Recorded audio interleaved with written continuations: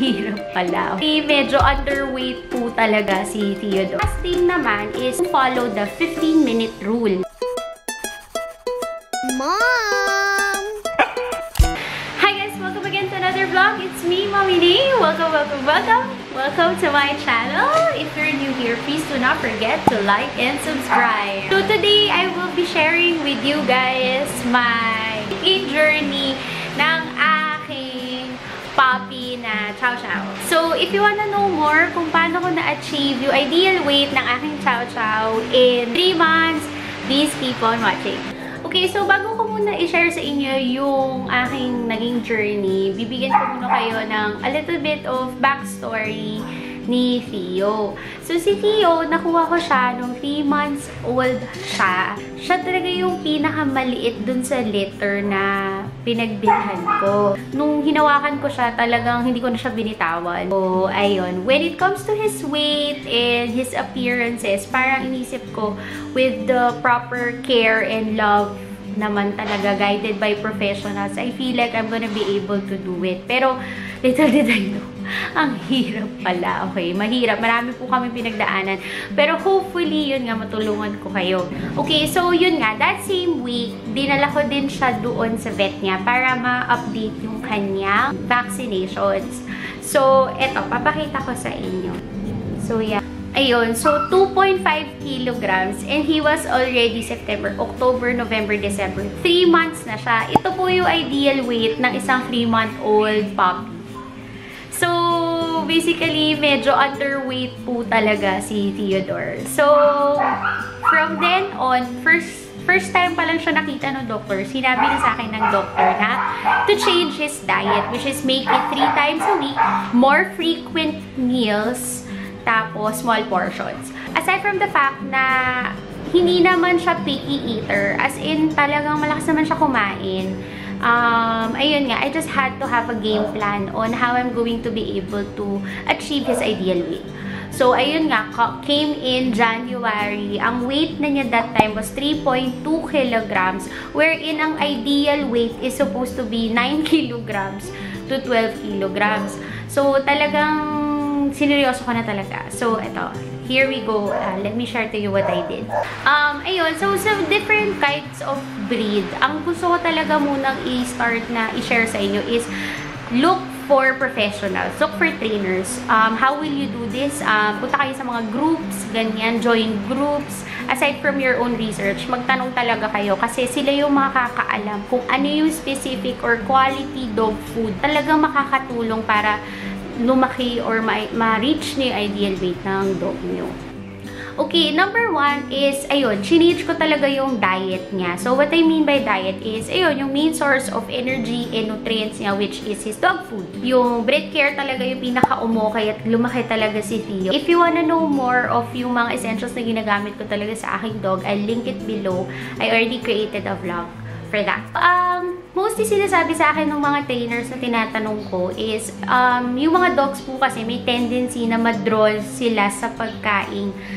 Medyo may strong scent. Pag puppy pa talaga, pag maliit pa is, you wet the food para sumingaw siya. Tapos, ang napapansin ko sa mga talagang tinanong ko na mga trainer, even from using yung mga wet toppings o kaya yung mga nilalagyan mo ba ng ulam, yung dog food, parang kasi ang tendency is, mas nagiging picky eater yung aso mo. Parang, okay, since ayaw ko yung ulam today, hindi ko siya kakainin. So, ikaw naman si palit. So, ang tendency is, mas lalo niyang hindi nakukuha yung calories na kailangan niya for that day. Okay, so aside from changing their diet, what you can also do is put something na would entice them to eat or yung mga pangpagana. So, the first thing that I would like to share to you is this one, itong Zesty Paws Wild Alaskan Samo Oil. And ito na-share ko na rin to dun sa essential. So, loose siya para talagang nagiging sabaw siya ish nung iyong dog food. Ito, malangsa talaga to. Tapos parang, ewan ko for some reason, mas ginaganahan si Theo kumain. So, ito. At ito, especially for double-coated dogs, this really helps his hair grow faster. So, ito yun. Ayun, tsaka isa pa, nasa essentials ko din to, yung Mr. Show Dog talaga na powder na nilalagay ko talaga. Nakaka-help talaga yun para gumana talaga siyang kumain for some reason. Okay, so another pampagana na trick na ginagamit ko na shinare din sa akin is plain yogurt.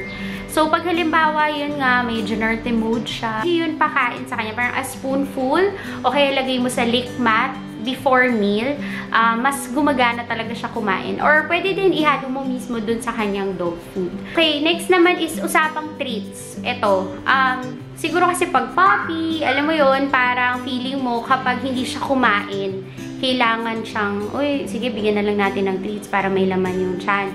Okay, kailangan na po natin harapin ang katotohanan na ang ating mga aso ay hindi po yan mga babies or hindi po yan mga toddlers na alam niyo po yun, na kaya mo siyang, pwede mo siyang bigyan ng kahit anytime ng treats. So, if your dog is underweight, you prevent for giving them treats all the time, especially yung mga table food po talaga. Kasi yun yung, that's very bad for their digestion, that's very bad for their liver, kasi meron pong mga preservatives mostly, yung mga niluluto talaga natin na pang tao. So, yun, iiwasan po talaga natin yun. So, in short, you stick to your diet. Okay, next naman is practice fasting. So, ano ba yung fasting? So, una sa lahat is stop changing their diet. Alam mo yun? Fasting naman is you follow the 15-minute rule. Okay, so how does that work? So, for example, it's feeding time. Halimbawa, ang feeding time mo is 7 AM and 7 PM in the evening. So, stick to your schedule po. So, you put down your meal. For example, kung 1 cup siya per meal, so baba mo yon. Within 15 minutes, kapag hindi kinain ng aso mo, tanggalin mo siya.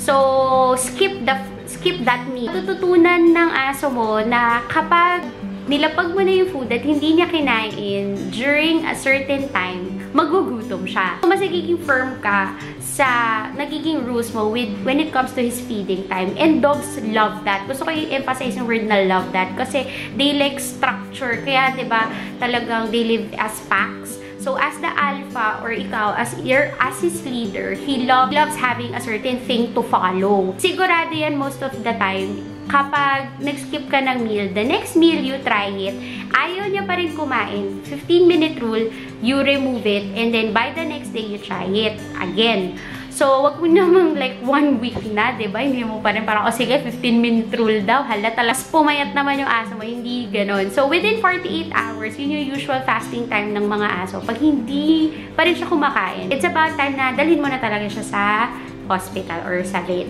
Okay, next is identify the stressors in your habits or in your schedule.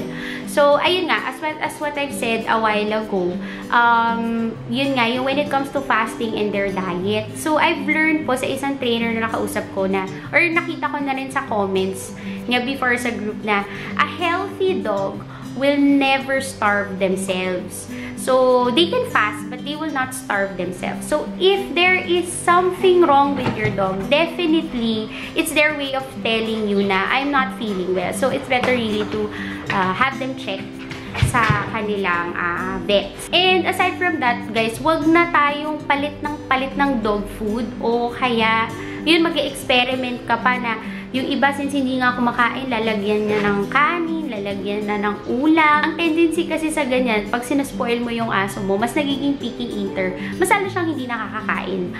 So, ayun, just stick to a certain schedule. Ayan, next naman na tip is exercise. Like dogs, when they have enough exercise, mas kinakailangan ng katawan nila ng food. So, when it comes to puppies, hindi naman kailangan like exercise, like tumakbo sila, pero much more of like exercise na walking, morning and afternoon. Basta practice before meals talaga. So, kay Theo, what we do is exercise, rest, and then meal time. So, importante kasi yung rest in between. Kasi yung iba, sige, winok na nila ng morning.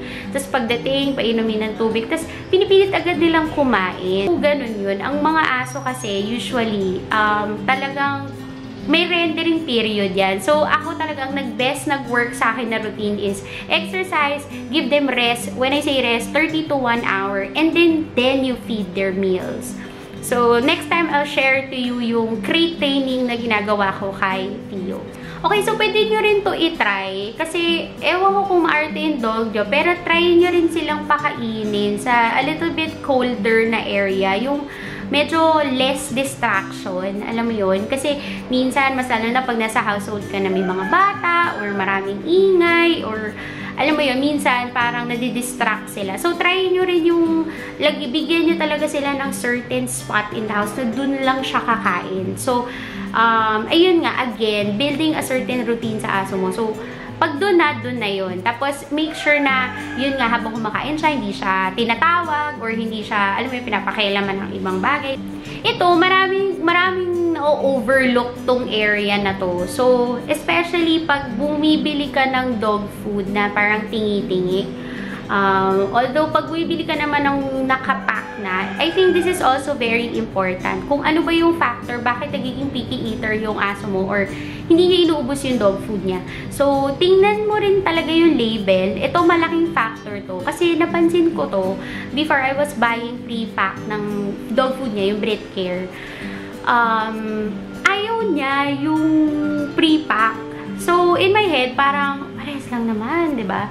Pero hindi pala. As in, most likely, since we don't know kung ilang months na yun, or hindi natin alam yung shelf life nung kung kailan binuksan yun. So, tingnan nyo rin talaga expiration date ng mga dog food nyo kung okay pa. Kasi, syempre, diba, tayo rin, ayaw naman natin ng mga sirang pagkain. So, the fresher it is, the better it is. Ito, try nyo rin to, yung, height ng kanilang food. Minsan, ito, naging effective din sa akin to kay Theo. Nagtataka ako, bakit parang ayaw niya yung sobrang baba. So, I had to elevate it. Parang kumuha ko ng maliit na stool, tapos pinatong ko yun doon. Tapos, yun, dun na siya, mas komportable ba sa kanya. Pag, halimbawa, ayun, kumakain, nagsistart na siya kumain, ganyan. Don't forget to praise them. Alam mo yun, don't forget to praise them na, good boy, good girl. O kaya, right after pag naubos nila yung pagkain, pakita yun sa kanila na sobrang sayang-saya nyo. On the other hand naman, kapag hindi naman niya kinakain yung kanyang pagkain, make sure na wag mo naman siyang pagalitan. Sa totoo lang, marami akong nakikita ng mga videos na grabe naman, talagang kung makapagalit naman. Parang guys, hindi naman niya po talaga naiintindihan yung words. Naiintindihan nung dog doon, yung emotion mo, yung energy na pinoproject mo sa kanya. So, malaking factor din yun, guys. Baka kasi iniisip nyo, pag nagalit ako, kakain siya. It doesn't necessarily follow. Kasi baka during mealtime, lagi kang galit dun sa aso mo, na-associate na niya yung feeding time to something negative. So, ayun, my last tip lang naman is be able to make feeding time fun. Ayan, so Theodore right now is 7 months.